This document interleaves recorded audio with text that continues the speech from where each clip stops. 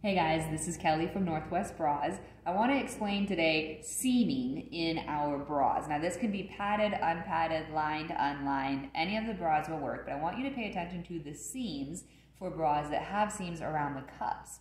Now this is because when you buy a new bra, those seams are brand new and they haven't worn in yet, so you're more likely to see them under a shirt. But if you pay attention to the stitching, you can actually learn whether that seaming will fade over time or whether it's going to be there for the lifetime of the bra.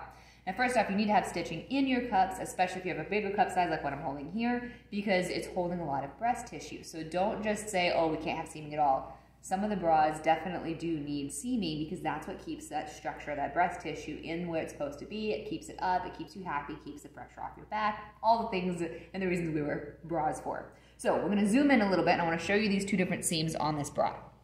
You'll notice here, this seam is this instep seam where the two fabrics come like toe to toe, and then the stitching is such that that seam goes down into the fabric and it's gonna be a nice flush seam. Now, when you first put this on, it's gonna be a little bumpy, but as this seam wears in, it will flatten out.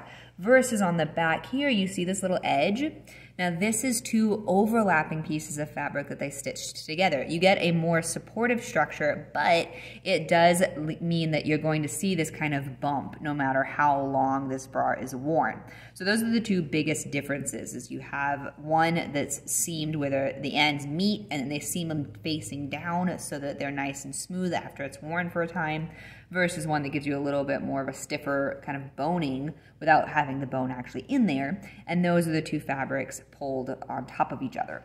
So to give you a better visual, the two that where the seam will smoothen out is those two fabrics coming together like this, and then it's stitched. And so you see the fabric comes down, and then as it pulls apart and stretches, you see this nice smoothing across the top of my fingers right here, versus laying the two fabrics on like that, and then no matter what you do, you'll always have one fabric on top of the other. So if you're looking for something that's a smooth fit and you're a bigger bust and need to have seaming, that's something you can pay attention for, both while you're here and when you're shopping abroad.